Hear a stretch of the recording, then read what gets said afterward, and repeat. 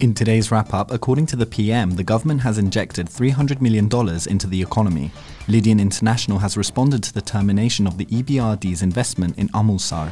The Environment Minister states that the cleanup of the shores of Lake Sevan has begun. A state prosecutor has demanded long sentences for the members of the Sasna Tsrer Party.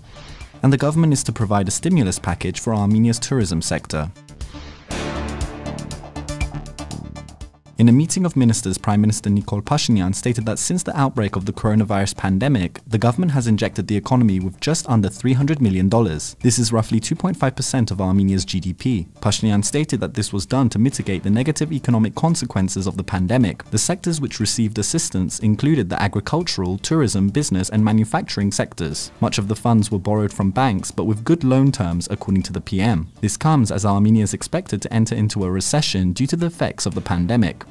The European Bank for Reconstruction and Development announced it would suspend its investments into Armenia's controversial Amulsar gold mine project, which is owned by Lydian International, an Anglo-Canadian consortium. News that the EBRD's investment is due to end comes as protests have been renewed at the Amulsar site in recent weeks, after the Lydian group hired a new private security firm and removed a trailer belonging to activists. Lydian responded to the news stating that the project will continue regardless, and blamed the Armenian government for producing a state of domestic lawlessness. The company also added that it has all the relevant legal permits to continue with the project. After the 2018 Armenian Revolution, protesters set up blockades around the mine, citing environmental concerns the mine's operation would cause. The government in Yerevan too has been unclear as to whether it will allow the mine to operate or not.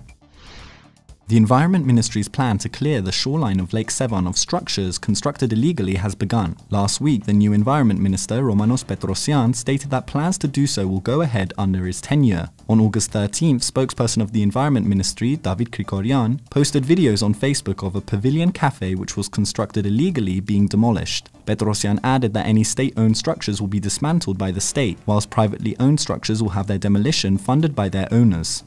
A state prosecutor presiding over the case regarding members of the Sasna Tsrer Party has demanded long sentences for the defendants. Though the decision is not final, the proposed sentences range from 8 years to life, with one Sambat Barseghian facing life behind bars. The case relates to a hostage crisis that took place in 2016, where members of the nationalistic but anti-old regime party Sasna Tsrer took over a police station in the Erebuni district of Yerevan, claiming that they had started a revolt against the regime. During the standoff, 3 policemen were killed. 14 days after the hostage crisis began, the members of the group gave up the police station after law enforcement bodies threatened to storm the building.